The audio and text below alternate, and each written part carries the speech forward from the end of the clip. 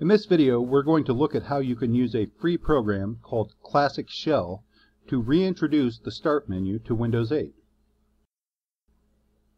Let's start by installing Classic Shell.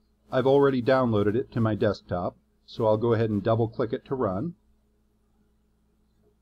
As you can see, it has a nice simple wizard interface. You can look at the license if you want. It is an open source license. I'm going to go ahead and leave the default options, create a Start menu folder, which will allow us to adjust the settings later on.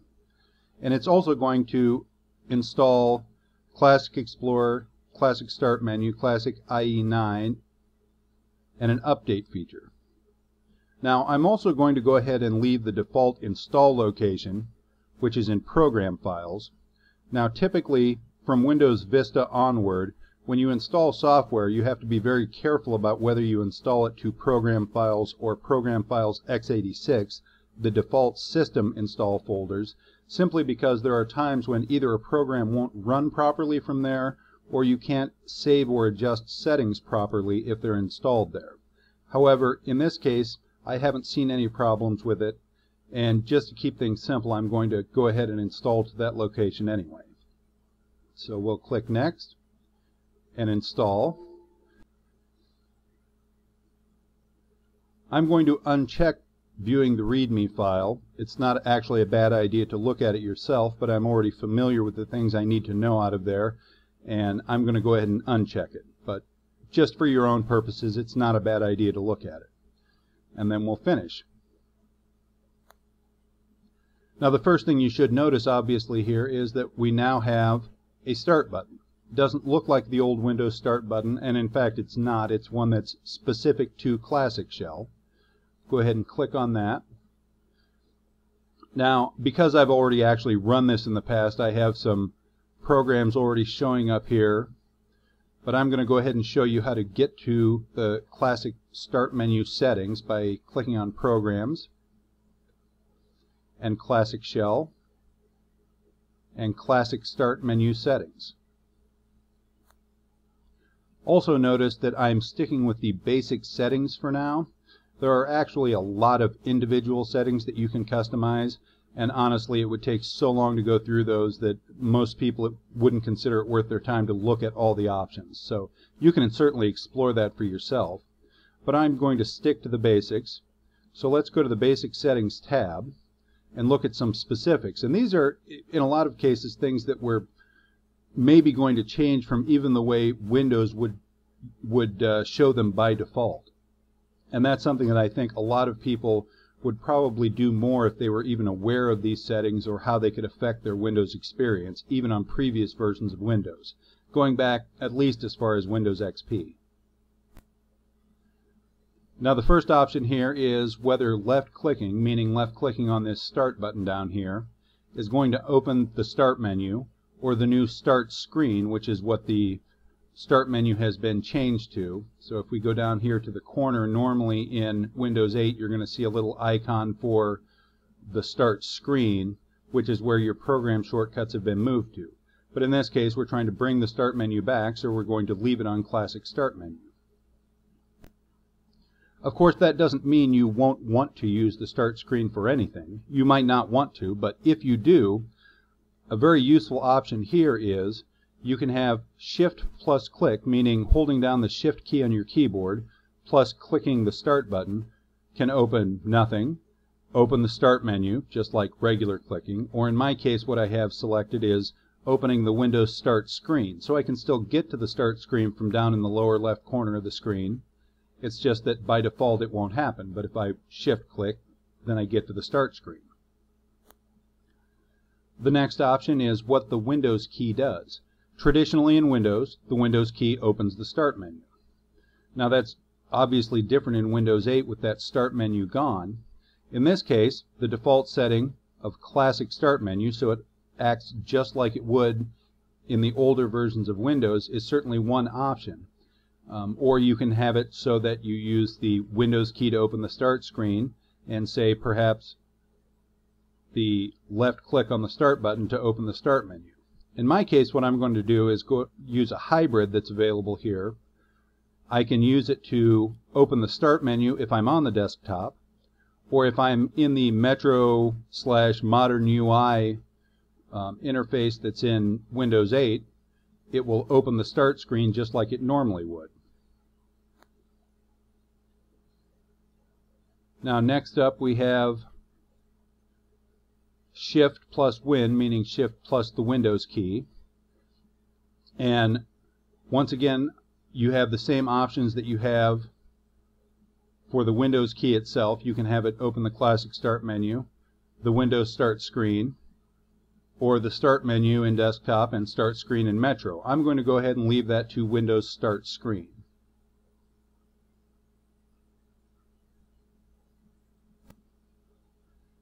Next up is Computer, and this would be the My Computer or Computer link, depending on how you look at it. Now traditionally when you click on Computer or My Computer, that opens up a brand new window that has the Windows Explorer or File Explorer displayed inside it, so you can see your drives there or your folders, whatever it is you're seeing in My Computer. And that's the Display as a Link option. I actually prefer, for my own use, to display that as a menu.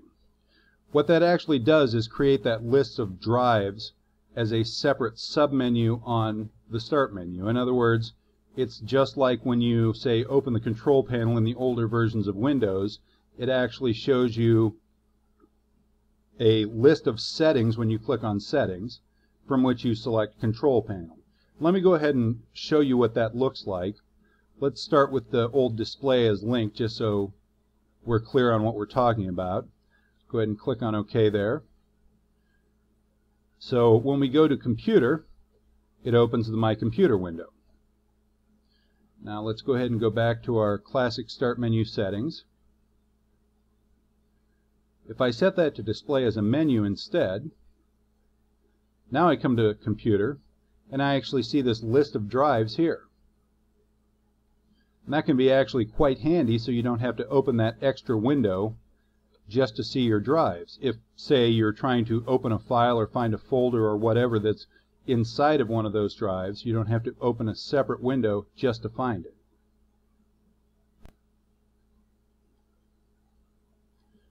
And then there are options for other items that are on the Start menu normally by default. I don't like having my favorites displayed there. I don't need to get to my internet favorites. And since I don't use Internet Explorer, it's of limited use to begin with. Sometimes I display recent documents as a menu. Depends on the computer and what I'm using it for exactly. But for the most part, I'm not going to have it display that item, because typically what happens is, in my case, I use so many different programs that open so many different types of files that might show up in recent documents that it becomes pretty much useless for me. Control panel. I actually like to do this the same way that I do the computer item and display it as a menu. So normally when I'm going into the control panel, I'm not looking for all the control panel options. I'm looking for a specific control panel. So instead of a control panel link, I have a control panel menu where I can select a specific option, like programs or like my mouse options or my audio options. Something else that I normally, well, pretty much always have on my Start menu is the log off option. Because of the fact that my computer typically has multiple user accounts on it, one for me, one for other members of my family, sometimes a separate log on for testing purposes. I always want to have the log off option there, so I don't have to shut down the computer from there. I can just log off and leave Windows running. Recent programs, that's the list of recent programs that shows up on the Start menu on the left side or at the top, depending on what skin or style of Start menu you're using. This is delay options, which tell you how long it's going to take before a submenu is displayed. So for example, if you're on the classic Start menu where it just has a single column, when you hover over an item like Settings, how long does it take before the submenu that shows you the settings options appears? I just leave that at default. You can make that longer, make it shorter. That's going to be a number of milliseconds. I do like having the search box. If you don't use it, you can of course turn it off here. I just like having it accessed normally. There's also this access with tab, so this requires you to actually press the tab key on your keyboard and then click in the search area to get to the search. This isn't specifically a start menu setting here. This is for Windows 8, where instead of having it start up with the start screen, you can have it skip that and just go straight to the desktop.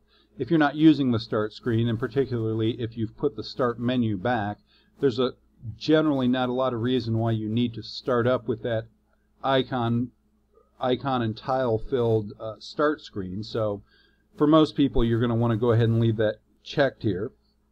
Enabling the start button, obviously this is what allows you to have the start button itself. And then let's go ahead and go to the Skin tab for a couple last settings.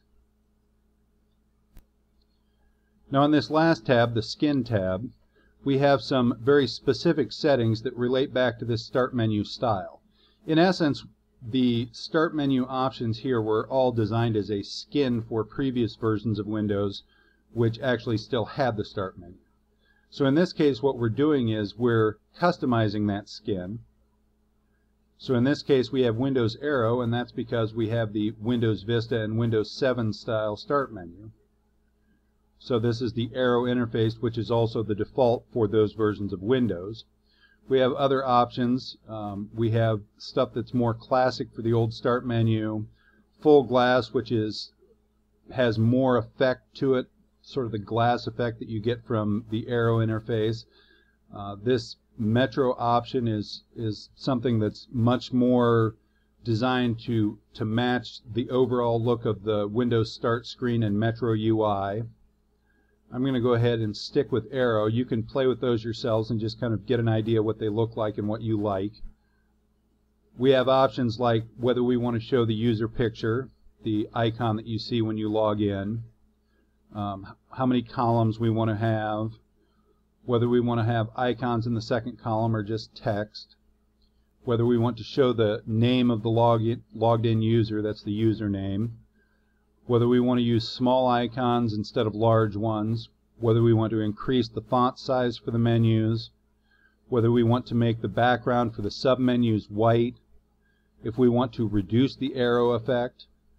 I'm going to go ahead and leave this all pretty much standard, although I typically have a lot of programs listed on the start menu, so I usually go with small icons. Let's go ahead and set those changes and you can see what that looks like. So notice I've got a much smaller look here for the icons. And then the last thing we're going to look at, and this is something that's obviously specific to Windows 8 because it has to do with a feature that's only in Windows 8 so far, and that is, in addition to our programs down here where we have our installed desktop programs, we also have an apps list. So in other words, these are the Metro style or modern UI apps that appear on the start screen, but now we can actually access them from this new start menu as well. So that's something that's obviously specific to Windows 8. Now of course the other changes that we've enabled here that have to do with Windows 8, now when I go down to my corners you'll see that I have that, but I don't have my little start icon here that brings me to the start screen. So that's where I'm going to use Shift and Start to get there. Let's go ahead and go back to our desktop. So as you can see, what you get with Classic Shell is something that more or less gives you all the features of your old start menu back, or the ones that you want. It gives you customization that's at least comparable to what you had with previous versions of Windows. And it also allows you to keep more or less all the features that you have in Windows 8 that you still might want to use. And that's particularly true if you're using a hybrid that's actually a tablet and a laptop/desktop computer. So with Classic Shell, there are a lot of things that you can do, a lot of things that you can re-enable in Windows really without losing the benefits of the new UI that's so useful for tablets.